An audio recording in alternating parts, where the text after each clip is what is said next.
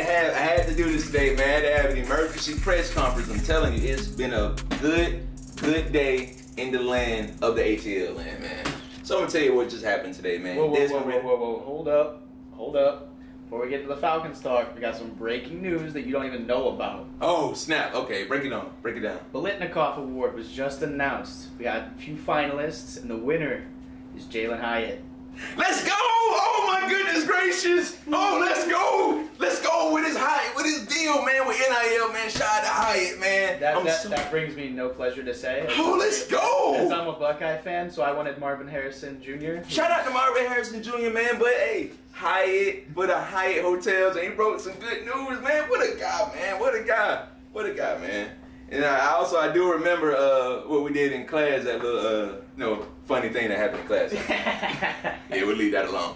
Let's go ahead and get down to the questions, man.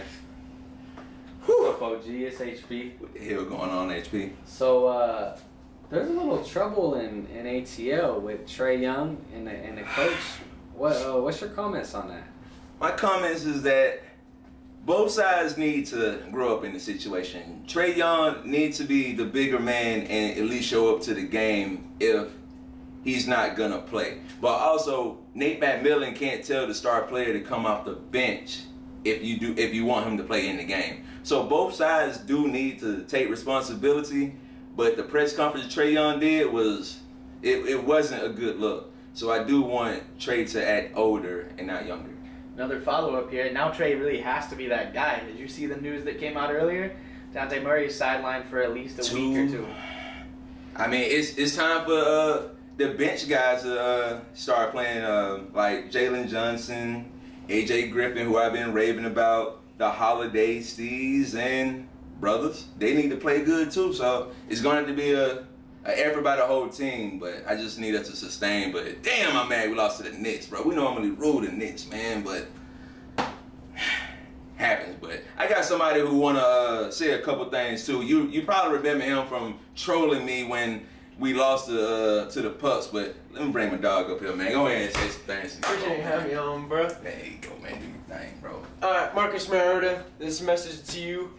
Get out of Atlanta, bro. We're paying you $12 million a year to sit on the bench and do nothing, bro. You're terrible. Get out of there. Desmond, your time's here, baby. It's time. Time to shine. Yo, we play the bum-ass Saints.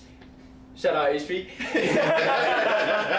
Bro, you gotta go out there and dominate, bro. Dominate! You put Ritter out there, it's 3 picks, 2 fumbles. Get ready. No, sir. Stat line right here. Ritter, 320 yards, 2 touchdowns, and a pick. And I second that. And, bro, we're going to get Pitts more touches. You know, Arthur Smith, you suck. Get Pitts, bro. I know, bro. I appreciate you having me, bro. Yeah, for sure, man. Bro, bro. Desmond Ritter going to go out there looking like the other quarterback the Falcons were targeting in the offseason. Chill, bro. Chill, bro. Who do you play? Who do y'all play this week? Bengals. Yeah, and Deshaun probably going to throw for less yards than what Mariota did. Hey, I don't care as long as the defense shows up like they did last week. Yeah, good point. But at least the Falcons got the dub over them, though. Yes, sir. Yeah, man. I don't want to talk about it. Yes, sir.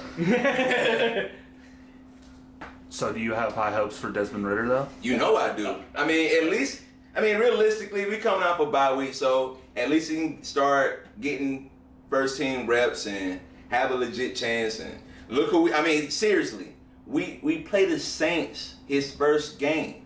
Like, to me, I'm not saying that's alley-oop. It's a tough game, rivalry game, but we see what the Saints do in late game situations. They kind of did what we did to them week 1. So, I mean, I like our chances, and I'm willing to bet a little guap, though.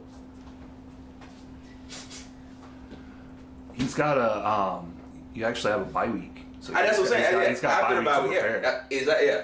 So he's going to have a bye week to prepare, and then he's going to step up. We're going to go straight down to New Orleans, and my dog Kyle backing me up in the background. Yes, sir. And we're going to get this dub, man. Yes, Rise up, man. Stand up, man. Let's go, man. Let's go. I'm not saying making the playoffs, but I just want some spark, dog. Just a little spark, man. Now, if I'm not mistaken, the Saints also have a bye week, correct? Yes. Yeah, they do. So that means they have a whole week and a half to watch the highlights of him getting pantsed by Alabama this next week. Yep. Very good point. Okay, and What do you want me to say? Like, oops, shit, I don't care, bro. All I know is that we played them in 2 weeks.